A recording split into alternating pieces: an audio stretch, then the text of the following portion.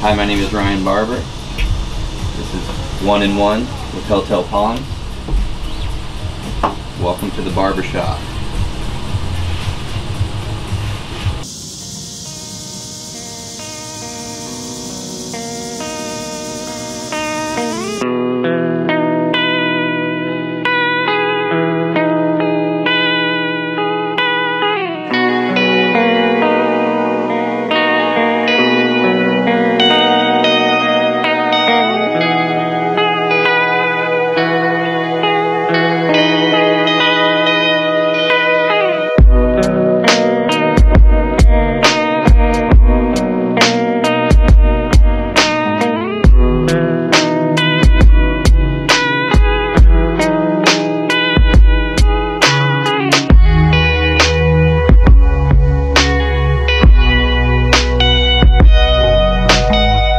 So, Ryan, give us a little bit about your background and tell us where you came to be where you're at now.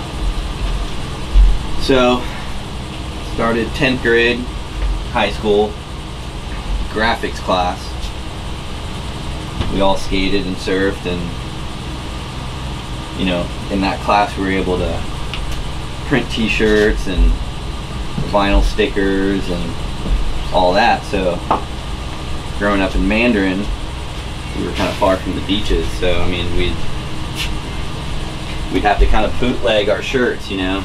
So Square One Skate Shop just opened up, and we couldn't really get out here, so we started just, you know, making our own bootleg Square One Skate Shop shirts in high school.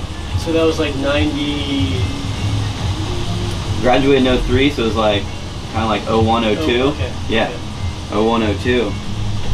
Because, you know, whenever we'd make it out to the beach, like, you know, Zero was a skateboarding brand, and they would just have a white Zero across the chest with a Hangs BPT tag. So we're like, why are we paying like with 20 the tags, bucks? with the tag still in. Yeah, well, yeah, people didn't like replace tags back then, you know, so just kind of wanted to make our own. So, you know, we'd make all our own Lost shirts, and we'd make our own, you know, like I said, Square One Skate Shop shirts, and that was, yeah, 10th grade, so.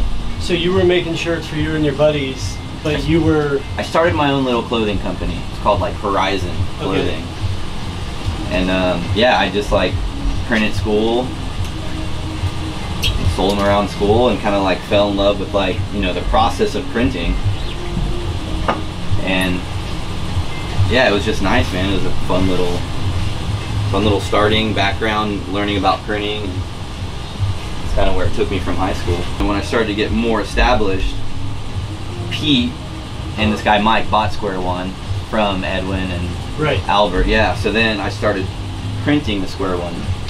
So it was like a big, like, you know, personal goal of mine to actually, like, from bootleg to like doing their shop tees. Yeah, real, like doing their shop tees. So. And when did you move out here to the beach? UNF. So after high school, I wanted to keep printing, so my dad helped me get like a 1-station 4-color, you know, silkscreen setup. So then from FSU, we were printing a lot in Tallahassee, and then kind of kept it going strong. And then you know how Tallahassee can be. So I kind of like was looking forward to the change, moving back, getting closer to the beach. So transferred to UNF, brought the printing stuff with me, and just, you know, kept printing. And from UNF they had printmaking as a major that just started to kind of fine-tune like the fine art side of things. So instead of like, I was used to t-shirts, you know, and the whole paper printing side of things and the woodblock carving, that was all like super new, and it was actually like really exciting that, like, because I didn't know any of that existed. Just moved back here, I guess it was like 08, and just kept printing out of my house. Like, I actually slept in my print shop next door to your house, Ryan. Yeah. When I lived there, I used to have a futon like right here, and I used to print and then sleep and print and sleep. So I like lived in my print shop for a long time. Where in the house did you have the print shop? In the back room. In the back room. Yeah. Okay. Yeah, because like there were like 5 guys living in that house at the time. Like, yeah, I remember you told me one of them was like sleeping in a hammock. 2 in the hammock in the living room. 2 of them. 2 upstairs, and then I had the back room. But, you know, and JP was one of them too. Right? Yeah, JP was on the hammock. Yeah. Nice. Yeah. He seems like a hammock guy. Yeah, he's totally a hammock guy. So you do woodblock printing. you do prints on paper, prints on tees. You can do it all, and you love the process. Right. I know that certain things are paid jobs and certain things might be passion projects. What do you like to do the best? Is it all the same to you because you love the process? Are there certain brands that you like to do their work more than others? Does it matter? I mean, yeah, I mean, you obviously get those like quick little like wedding job gigs and stuff, which are fine, but you know, I guess I enjoy working with, you know, like the Block Skate Shop for, you know, you guys, Hotel Palms. It's just kind of nice where it's like I get to help you guys out. You know, Rev Brewing Company. I did like Native Sun shirts one time and Bold Bean Coffee. So it's just nice to kind of like help the local, you know, environment out. And I do love back into the community. Yeah, exactly. You know, and I love seeing my shirts. I think you got to love that. Yeah, man. And I think when I was still doing my own barbershop label, which I still kind of like print some shirts for friends and stuff. But one of my friends found one at Goodwill. So I feel like if you find your shirt at Goodwill, you kind of made it, you know? It's like a big full circle. Yeah, with the old clothing company I was telling you about a little bit before when we were talking, every once in a while I'll see someone random, I have no idea, maybe like a random old dude or whatever, wearing a shirt that I know I made by hand. Exactly. And, you know, I only had to ask the question a couple times to when I knew what the answer was all the time. Like, I got that at Goodwill. Exactly, yeah. It's like, man, if you get into Goodwill and someone buys your stuff, man, it's like that was like an exciting moment for me. Yeah, absolutely. The cool Florida house here, quite the setup. Tell us a little bit about the different zones you've got around here. So everywhere I look is kind of something you can do with your hands, or something you can ride, or something like that. Yeah. Well, this would be like, you know, the print shop right here. This is the most efficient shop I've had of all my years of going in like rental spaces, garages, sleeping next to chemicals.